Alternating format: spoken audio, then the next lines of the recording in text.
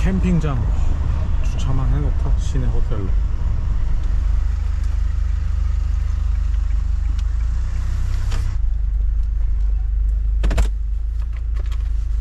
한 4, 5일 주차하는 걸 물어보고 올게.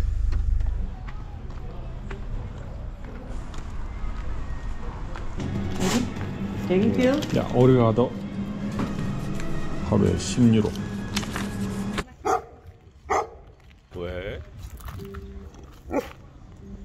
여기는 리스본. 와, 저 양반 멋있네. 여기서 이런 건 왜 파는 거야?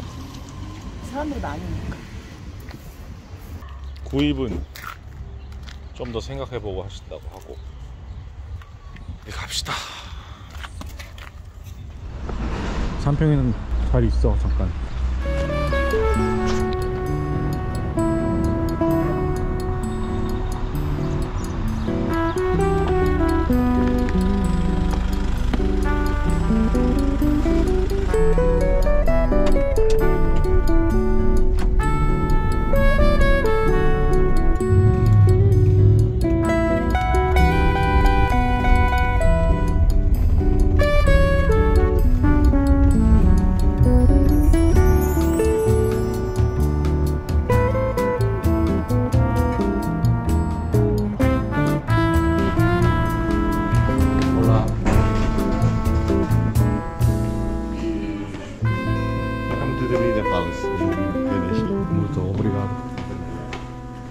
와, 이 몇 달 만에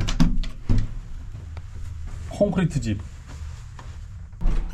일단 욕조. 푹신푹신. 와, 오빠 이런 것도 줬어요. 응? 오, 웰컴. 웰컴 과일이고 이건 뭐죠? 몰라. 디얼 게스트. 빵인가? 와, 에그 타르트. 아. 여기 시내 한가운데 있어서 여기로 왔어. 그냥 걸어 다니려고. 야, 여기 천장도 높고 거품스럽네요. 근데 우리가 캠핑카 타고 다니다 보니까 이 호텔에 오면서 계산을 하는데 수달다. 수달다. 비싸. 아, 이거면 우리가 아, 몇 번의 기름을 넣고 그러니까 몇 번의 장을 볼 수 있는데. 나 아까 그 생각했어. 잠깐만, 이거면은 블라디보스톡에서 어디까지 가는 주유비지? 하지만 편하게 이틀간 당신도 다른 사람이 해준 밥 먹고 다른 사람이 정리해주는 침대에서 쉬다 가자고. 좋아요. 삼평이도 참 훌륭하지만 가끔 반년에 한 번씩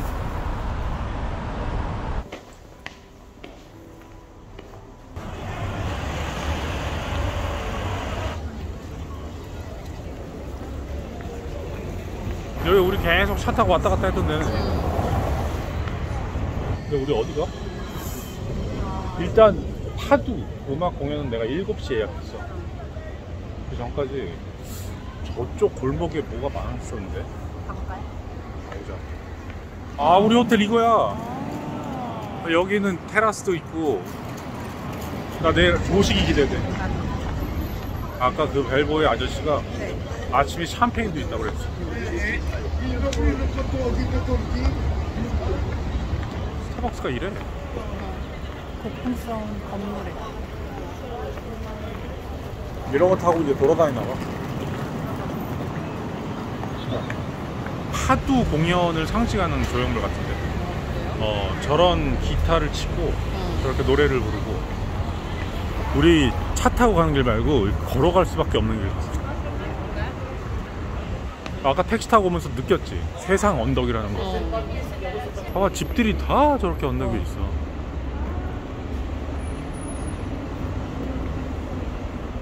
우리 동네 뭐 있나? 이따 저녁에 그냥 이런 데서 뭐 먹으면 되지. 느낌 있네. 뭐 생물이네. 생물이네.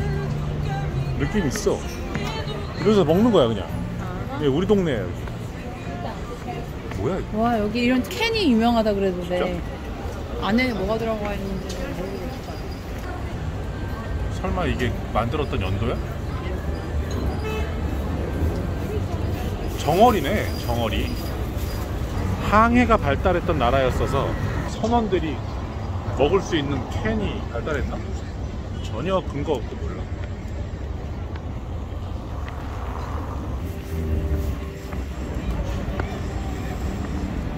자, 여기가 우리 집 앞에 제일 큰 광장이래. 잠깐 여기서 뭔지 찾아보자. 그리고 저쪽 골목에 뭐가 많았어. 이게 페드로 4세 광장이야. 이게 페드로 4세 광장? 우리 숙소 위치는 좋네. 응. 페드로 4세 광장. 페드로 4세가 뭐 하셨던 분인지 잘 몰라. 공부 안 하고 왔어. 찾아봐요. 여기 왔어. 그래, 가봅시다.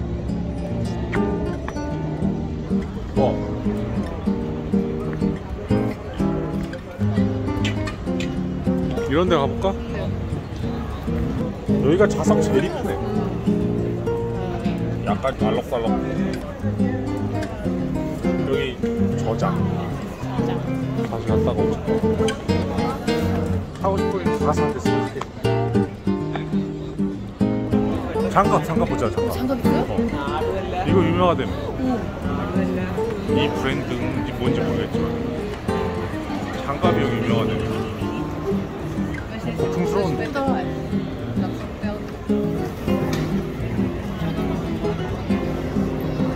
일단 장갑도 위치 알아놨으니까 저장. 우리 동네니까 내일 또 오면 돼. 들어가고. 와, 이거 재밌다. 여기 저리 이런 게 유명하니까 이거 봐. 진짜 귀엽다. 이거는 친구 중에 누가 생선 가게 하면 사다 주고 싶다.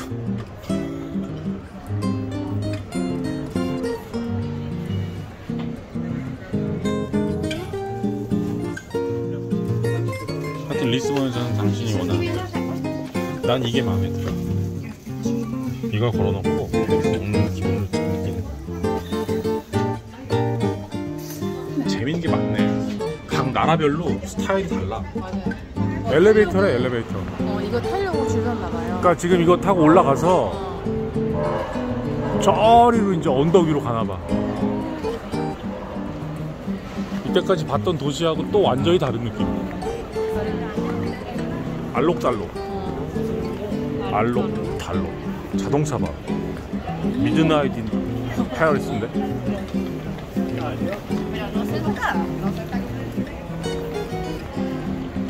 산책하자고. 이거는 몇 년이나 된 걸까? 정말 반질반질해. 아, 드디어 신발을 갈아 신었어. 홀란드에서 산 2만원짜리 신발. 포카곳에 오면 신으려고 샀던 새 신발. Nunca devo calça, só isso. 어디 있어? The cards from here. 아, here. From here, that's right, yeah. How can I read? Petisqueira dos sentidos. Wow, difficult. Petisqueira dos sentidos. Olá, senhores, que tal o Fado? Fado. The main word of Fado is saudade. Saudade. Saudade. S-A-U-D-A-D-E. Saudade. No translation. From which country? No Portuguese country. No translation. Oh. It's a song. It's song with very many years. It seems like the first steps were given by our navigators in the 15th century. 15th century. Once they were in the middle of the ocean, things sometimes were quiet. A few of them, they had no much to do on board, so they start to feel a kind of homesick, start to write little poems and to talk in a nostalgic and melancholic way. Fado is life, you see, you have a tomb every day, Fado, me too, you know, anybody, you see. Yeah, that's right. Oh, it's starting. Ah, no, yeah, now you can go. See you. See you, no.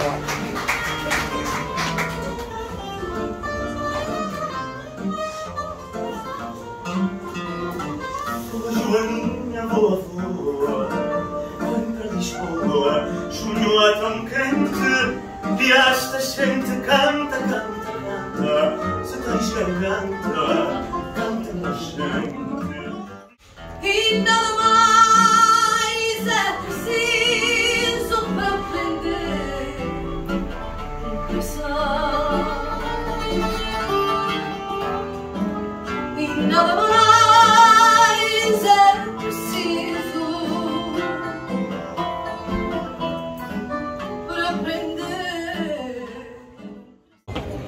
파두. 뭔가 음악이 슬퍼. Muito obrigado. Boa noite. Nice meeting you.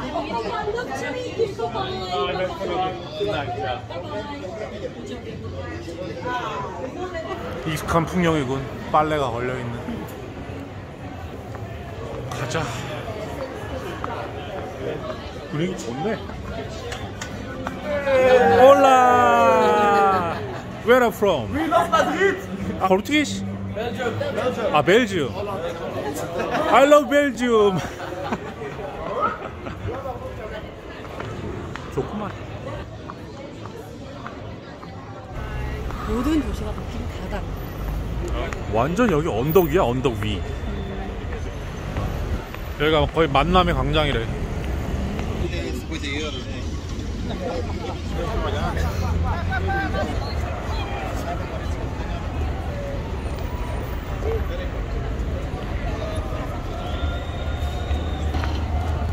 여기는 언덕의 천국.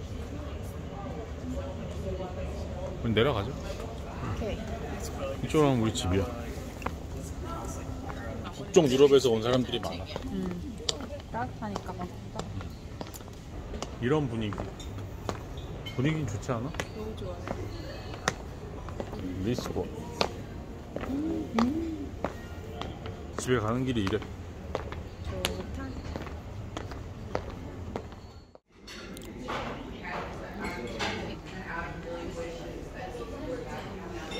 아침엔 샴페인.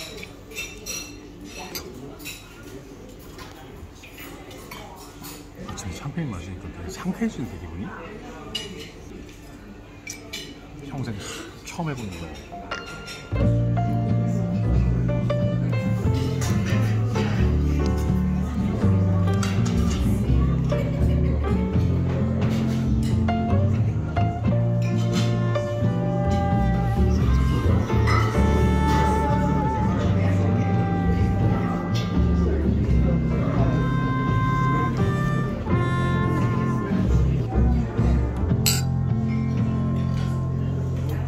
굿모닝 리스본.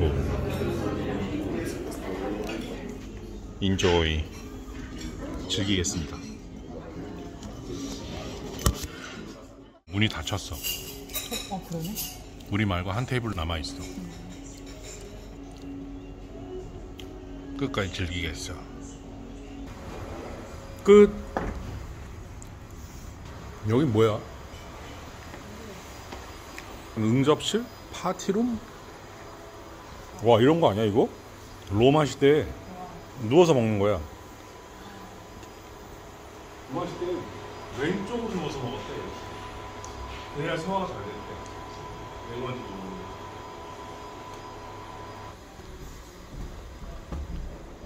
이건 뭐야? 이게 와인잔인가 봐. 트러피인데? 와인잔이 아니라? 100년 정도 되니까 역사가 생기지. 이건 뭐야? 엄청 오래돼 보이는 거. 이제 휴식. 쭉 휴식.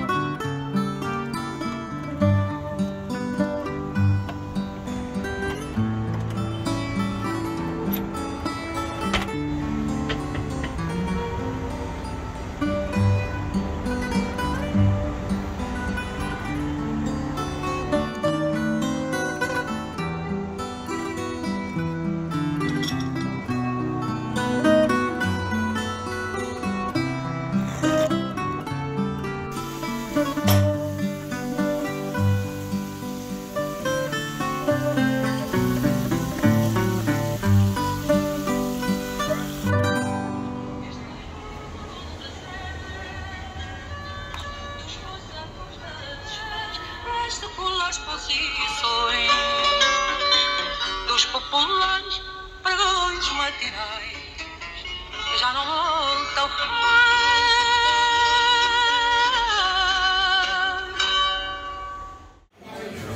이게 대구를 으깨가지고 감자 튀김에 넣은 것 같아.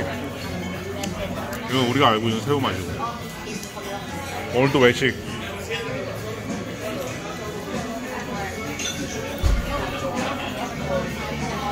뭐가 또 왔어? 이 피카파우? 뭐 성옥이래. 여기 포르투갈 음식이래. 추천해준 거, 직원분이 추천해주신 거. 냄새 좋은데? 냄새 괜찮아요. 근데 여보, 네? 삼평이가 그립지 않아? 나 단무지 좀 갖다 줘. 김치 좀 갖다 라면 줘. 먹고 싶어요. 와, 우리가 이틀째 이러고 있는데 뭐 좋은 것도 있지?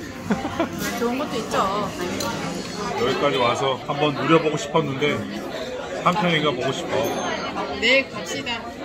내일 에어비엔비로 갈지 삼평 갈지. 여기는 리스본. 하이파이. 예. 맨날 와인.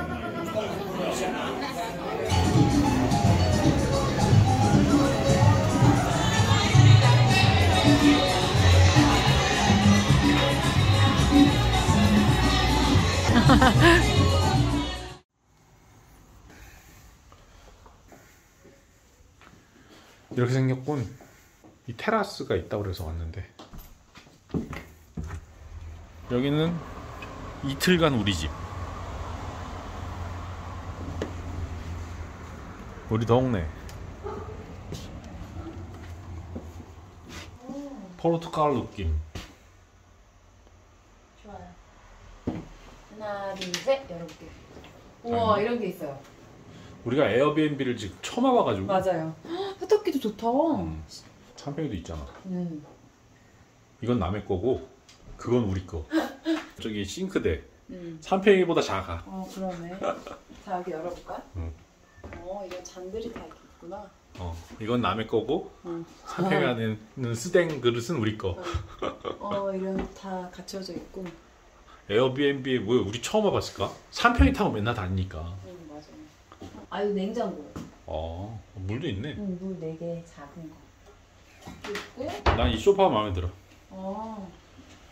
이것도 괜찮은 거. 하지만 삼평이가 더 좋다는 거. 사실 호텔에 있을 때 삼평이에 가고 싶었잖아 우리. 맞아. 그리고 에어비엔비도 예약을 해서 체험을 하러 왔지만 여기 또 이틀 있으면 어떻게 될지 몰라, 그지? 네. 한번 보자고. 그때 지켜보자고. 마음이 어떨지. 뭐 이렇군. 나 이런 복층 처음 와봐. 나도요. 이렇게 생겼다는 거.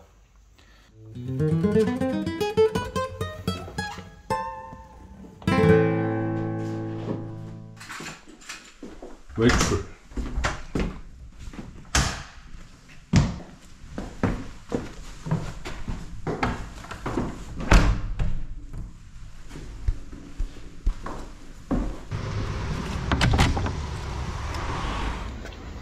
욕실 타일 같은 거를 이렇게 벽에 붙이면 특이하네요. 이런 타일이 이제 아랍권의 영향으로 여기도 유명할걸? 이런 느낌. 이거 정말 그냥 동네야. 그러니까. 동네 아저씨들 나와서 앉아있고. 정말 여기는 언덕이 아닌 곳을 찾아볼 수가 없어.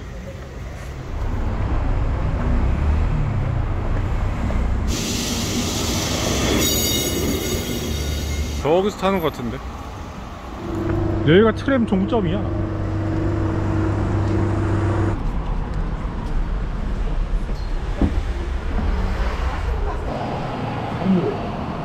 번만 탈 건데. 이게 28번이 관광객들한테 제일 인기가 많대. 구시가지로 한 바퀴 다 돈대.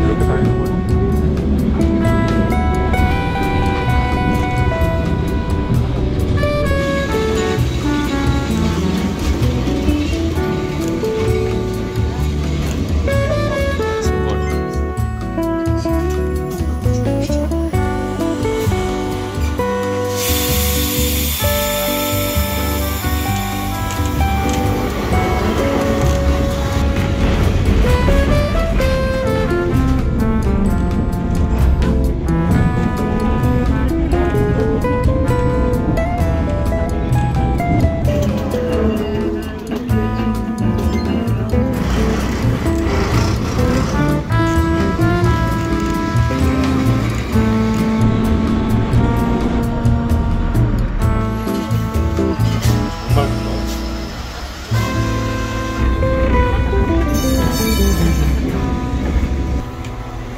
다음에 내리는 것 같아. 트램 체험. 여기 그때 왔던데 우리 타이몽스 광장인가? 파도 공연 봤던. 내리자. 물 차가운 거. 물 차가운 거.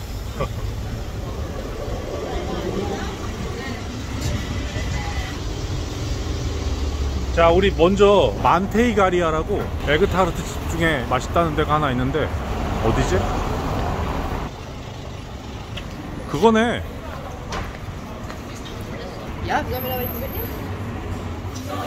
와, 이거 뭔가 명동 돈가스가 생각나지 왜? 와, 이거 맞는 거 없네.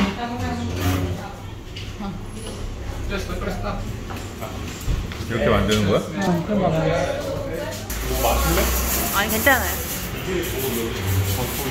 아.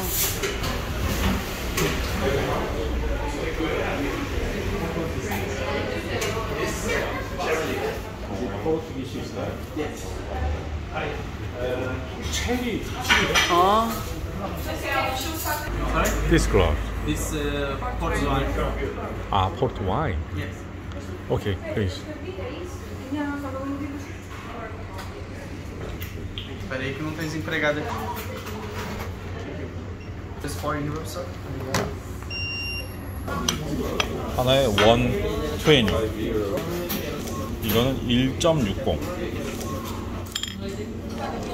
나도 하나 한번. 어때? 맛있어요. 근데 맛있어. 엄청 달다.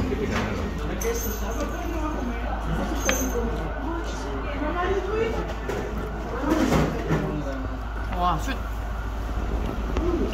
그냥 술. 뭐야? 이게 현지 스타일인가 봐. 이거 설탕가루 같은데? 야, just few seconds, please. Yes.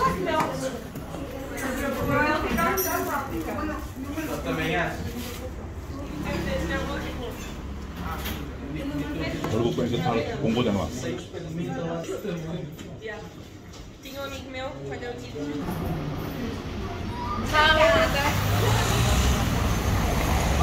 세 번째 오네 이 광장에. 당신 뭐 포크 앤 나이프 그거 본다고? 네. 바로 여기야. 여기. 저거다.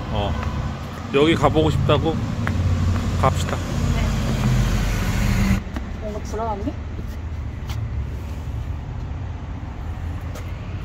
번역기 돌렸더니 이게 10일날 연다는 거잖아.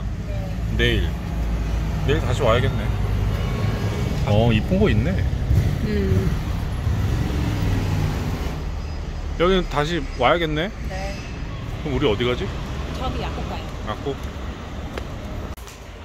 For me, this is the best. In the morning, in the afternoon, it's up to you. 약을 많이 사는군. 준비해야죠. 비타민과 간과 루테인. What is this? This is for hand cream. Yeah. Nata is Nata kind is, of. to eat. Yeah. The pastry. Smells nata. You can try it. It's tasted. 과자 향기가 나는. 그러네. 야. 기념으로 살까? 그닥? 약을 많이 샀어. 자, 우리 오토바이.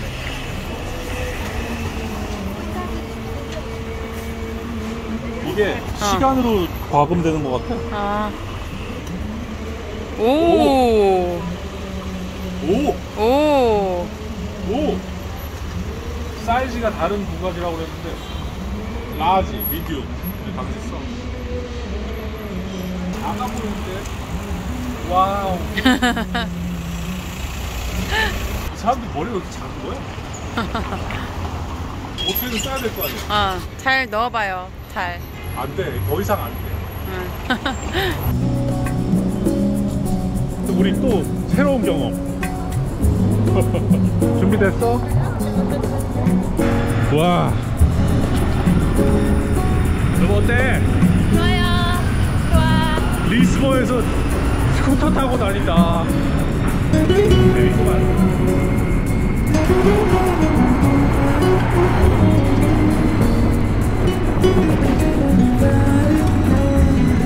여기 한 바퀴 돌자. 대박이네. 별걸 다 해보네.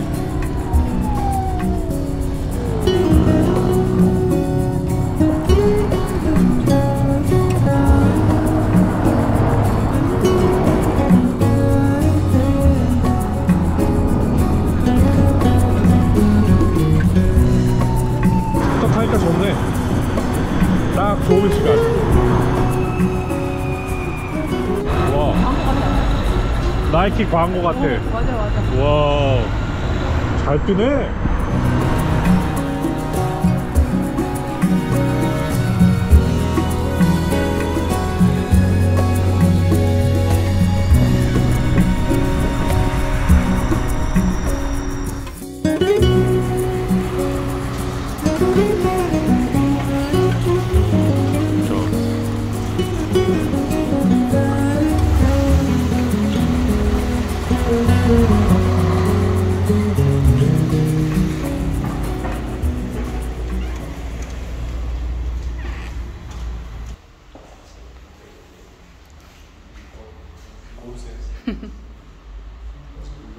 이쁘긴 하네.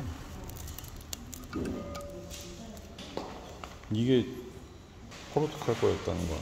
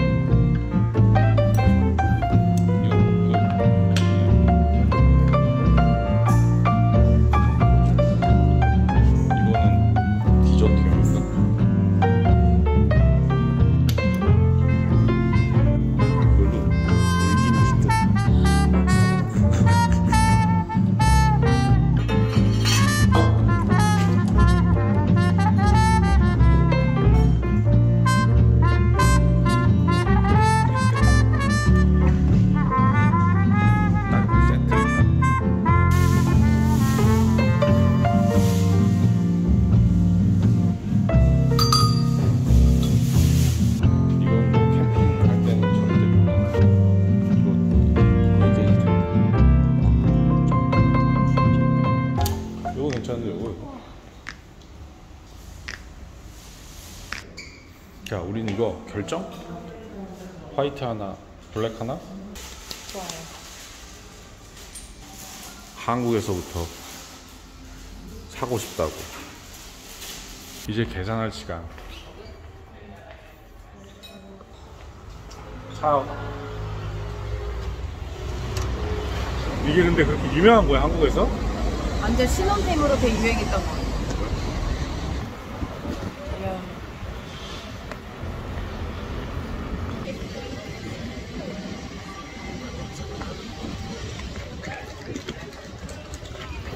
저기 포르투갈 국기.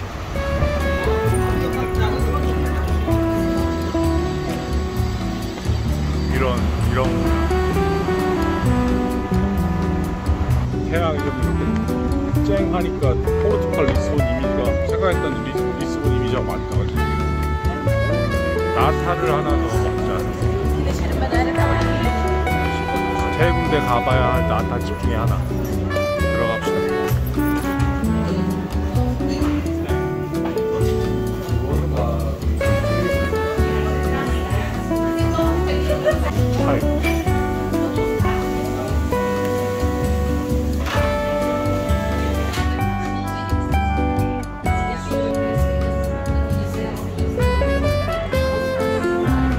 뭔데요?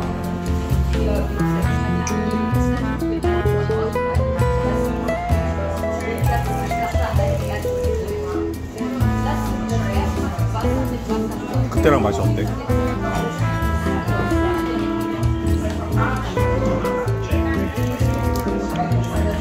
어때요, 오빠는? 어떤 게 더 맛있어요?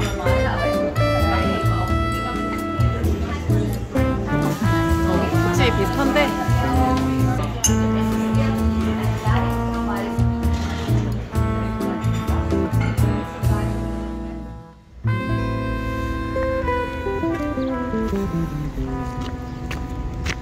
요 빨래 한 번 더 하고 간다고? 그냥 움직입시다 이제.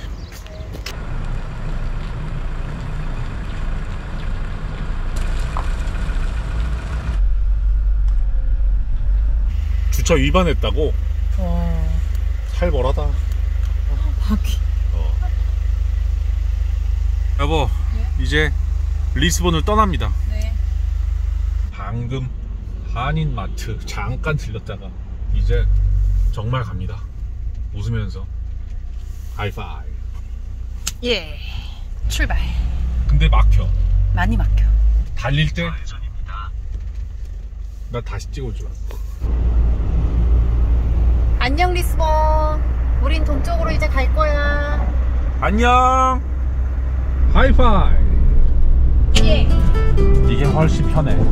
삼평이랑 달리는 게 훨씬 편해.